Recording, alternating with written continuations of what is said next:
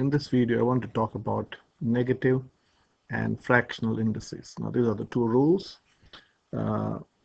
X to the power negative n is 1 over x to the power n.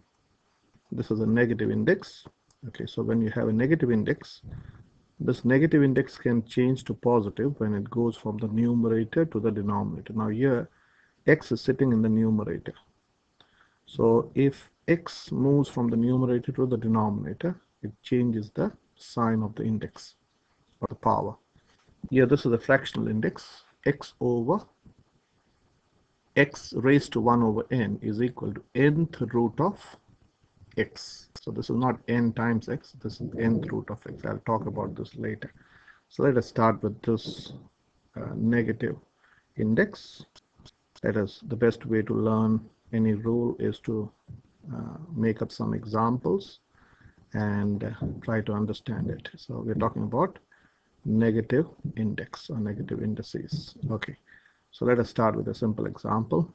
Say what happens if it is say 2 to the power negative 3. So applying this rule, this is sitting in the numerator. Okay, so now the rule tells me that if this number goes to the denominator, this negative index will become positive. So this is same as writing 1 over 2 cube. Okay, which is nothing but 2 cube is 2 times 2 times 2, which is 8, and 1/8 as a decimal is 0.125. Now how do I know that? Because 1/4 I know is 0.25, so 1/8 is 0.125. So let us check this on a calculator.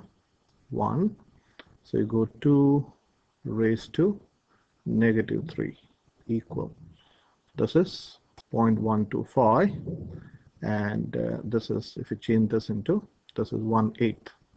This is a fraction, and 1/8 you can understand is 2 to the power 3. Okay, so let me take one more example, next example, which is 5 to the power negative 2. Now whenever you listen to my videos, I would like you to stop and do the example yourself and then play and see whether you're getting the right answer. So applying the same rule, you can stop now and write the next step. So this is 1 over 5 squared, which is 1 over 5 squared is 5 times 5, which is 1 over 25. Now I want to write this as a decimal, 1 over 25. I'm multiplying both the numerator and the denominator by 4. So if you multiply this by 4, okay, let me do that as a next step. So 1 over 25 is same as 1 times 4 over 25 times 4. Now the reason I'm doing this is to change this as a decimal. So this is 4 out of 100, and 4 out of 100 is, as a decimal, is 0.04. So let us check this on a calculator. So you go 5 raised to negative 2 equal, this is 0.04, and if you want to change that as a fraction, this is 1 over 25. This is the fraction key. FD stands fraction to decimal and decimal to fraction. Okay, let us take one more example. Say, let me change color. So this is, say, 3 over 5 to the whole power of negative 2. Now here we had applied the rules of laws of indices. So here the power is 1 and here the power is 1. So when you got a power of a power, you multiply the power. So this is 1 times negative 2 is 3 to the power negative 2 over 5 to the power negative 2. So applying the same rule, this will become positive, or this negative index will become positive if this whole thing goes down, or this, if 3 goes down, this negative power will become positive. The same logic applies here. If this has to become positive, this 5 has to go up. So the next step would look like this. This is 5 squared over 3 squared. The same principle. If anything is in the numerator and has got a negative power, it moves its place. Okay, so it's like changing gear. So if you change place, the gear changes. So this is a power. So gear you can understand as a power. So this is 25 out of 8. 24 over 24 over, this is 3 squared. Yeah, it's 9. Okay, 3 squared is 9. So 25 over 9. So let us check this on a calculator. So this, if you want to write as a mixed number, so 9 times 2 is 18. 18 plus 7 is, so this is 2 and 7 9th. So let us do this. So I'll go like this: 3 ABC 5 raised to negative 2. This is 25 over 9. Okay, and if you want to change that as a decimal, this is this number. Okay, and this is 25 over 9. Okay, so one more example. So number 4. Okay, what if it is 2? Okay, 5 over 2. 5 over 2 to the power negative 3. Okay, so this applying the law of index. So this is power of power. So this is 5 to the power negative 3 over 2 to the power negative 3. So the same thing apply. This goes up and this comes down. So this is 2 to the power 3 over 5 to the power 3. Now 2 to the power 3 is 8 and 5 to the power 3 is 125. So 8 over 125 is the answer. So let's check that. So you go 5ABC2 raised to negative 3.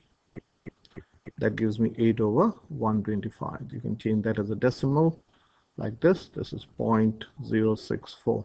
Okay. Now, the final question, say number 5.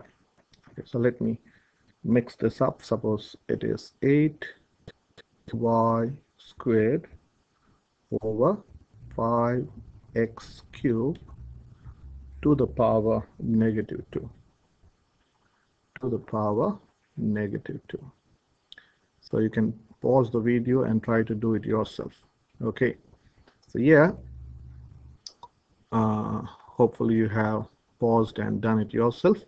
So this is how you do. So this has a power of 1, this has a power of 1. So this is a power of power. Now this has to be multiplied to each of the power inside the bracket. So this is 8 to the power 1 times negative 2 is negative 2 over y to the power negative 4 over 5 to the power negative 2 over x to the power negative 6.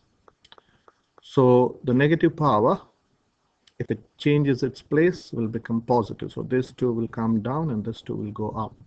So this becomes 5 squared times x to the power 6 over 8 squared over y to the power 4.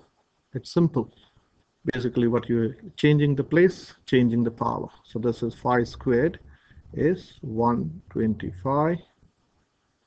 5 squared is not 125, sorry. 5 squared is 25. So this is 25 x to the power 6 over 64 y to the power 4. Now this you can't do it on a calculator. Now just to check the numbers, you can check this on a calculator. This is 25 over 64. This of course can't be done. Let's only check partially. So this is a good way to check. So you can go 8 ABC 5 raised to negative 2. What happens? This is 25 over 64. So we are right there. Okay, so let me scroll up. So let me talk about the fractional power, fractional index. So let me write the rule. X to the power, the rule says like this: x to the power 1 over n is equal to nth root of x. Okay, now this sounds to be really scary, but this is not that difficult as it seems to be. So what does this mean? So this means 25 raised to 1/2 means that is square root of 25. Now I hope you know square root of 25 by default. It should be plus or minus 5. So let me write that. So this should be plus or minus 5. So if you write only 5, you are 50% right. Okay. So because why plus or minus 5? Because plus 5 squared, because square root is opposite of square. Plus 5 squared is 25, and negative 5 squared is also 25, because negative times negative gives you positive. So if you write plus 5, that's fine. That's only part of the truth, or half truth. The complete truth is this. So let us check this on a calculator. So you go 25 raised to 1 ABC2. Okay, that is 5. Okay, or you go square root, square root, there it is. So shift square root of 25 is also 5. Okay, the calculator gives you only the, by default, the positive square root, but as a math student you should know it is both plus and minus. Okay, so yeah, so let us take one more example. 8 to the power 1/3 means this is the cube root of 8, and the cube root of 8 is if cube root of 25 is 5 squared, because 5 square, sorry, square root of 25 is 5 because 25 is 5 squared. So if you think about cube root of 8, can 8 be written as a cube of a number? So yes, we know that 2 cube is 8. So cube root of 28, sorry, cube root of 8 would be 2.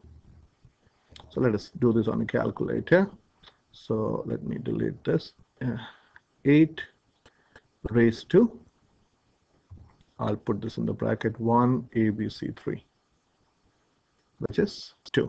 Or how did you cube root on a calculator? This is the key of cube root, the power key. So you press 3 first, 3 shift cube root. So this is cube root of 8 is equal to 2. Okay. Okay, let me do one more example. Say 100 raised to 3/2. Now applying the, we can do this also without the rule, but let us apply the rule and then I'll show you how to do without applying the rule. So this is nothing but, can I write this, applying the rule, can I write this as 100 raised to half raised to 3. So because see, half times 3 is same as 3 halves, or 3/2. This is something many students don't understand. Half times 3, because 3 is 3/1. So when you're multiplying fractions, you add the top numbers and the bottom numbers. So, and in applying the rule of power, power of power has to be multiplied. So half times 3 is same as 3 halves. So now applying this rule, 10 to the power square root, 10 to the power half is nothing but square root of 100 to the power 3. And square root of 100 is 10. It is 10. It can be plus or minus 10. Okay, so let me do the complete row, that is plus or minus 10 to the power 3. Okay, so this has got two answers. Okay, I didn't think about this. So this can be written as plus 10 cube or minus 10 cube. And plus 10 cube is, calculator will give you only one answer by default. It will only give you the positive answer.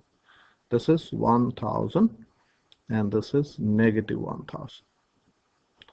Okay, so how can you do this without the whole step? Can we do this in a different way? So if you want to do this in a different way, can we write this as 100? 100 can be written as 10 squared raised to 3 half can be written as 1.5. Or you can write 3/2. And this is same as 10 to the power 2 times 1.5. And 2 times 1.5 is 10 to the power 3, which is 1000. Okay, so let us check this on a calculator. 1000. So I think I've taken too much of time, so let me finish it off. So the question was 10 raised to, so 10, no, it's 100 raised to 100. So let me put this in a bracket. 100 raised to, I'll again this 3 over 2